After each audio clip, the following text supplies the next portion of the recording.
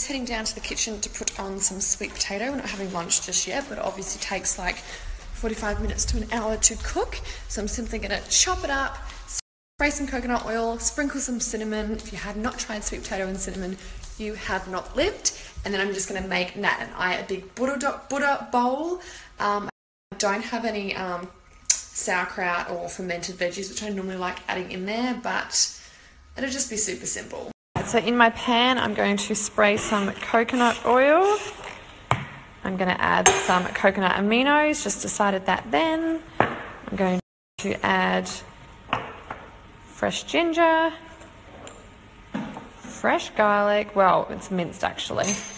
And then I'm going to use that on top once it's all cooked. So I'm going to pot that and heat that up. Let that heat up. Just mix it all together. And kale literally takes a minute to cook. You don't want to overcook it, you just want to saute it, and this adds so much flavour. So we'll mix that around our pan before we chop the kale in. Now I'm just going to get all my kale, pop it in. Doing this all one-handed. Pop it in like that. And now just mix it all around. Get all that flavour into the kale. I know some people hate it when I use tongs on my non-stick pans, but it's just easiest to move around because apparently it can scratch them. Someone asked the brand of my pans. I don't actually know. They've got no labels on them now. But I got them from a kitchen shop in Bundall on the Gold Coast. First of all, I'm just going to put some spinach. We've got to go to a work meeting straight away, so I'm just going to put these in takeaway containers. Spinach is our first layer.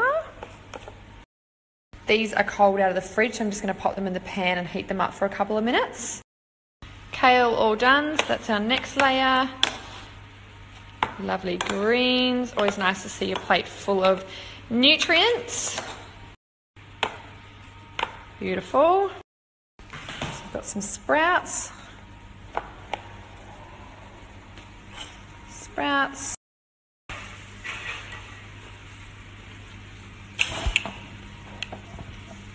It's hard to do one-handed, but I'm going to use a teaspoon of that.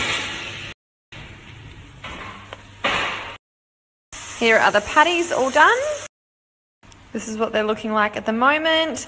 And then my beautiful PA decided to burn my sweet potato. Fixing yours. Oh my gosh. There's always a problem-solving technique. So what are you doing? Biting off the real burn bits? Yeah. Well played, well played. I'm also going to sprinkle some pumpkin seeds on top. So sweet potato. Yum! Some nuts. I mean, not nuts, seeds. Voila! And that is our Buddha bowl for lunch. You can swap the patties for chicken or meat. You can add whatever you like. That's the great thing with Buddha bowls. You create it exactly how you want to.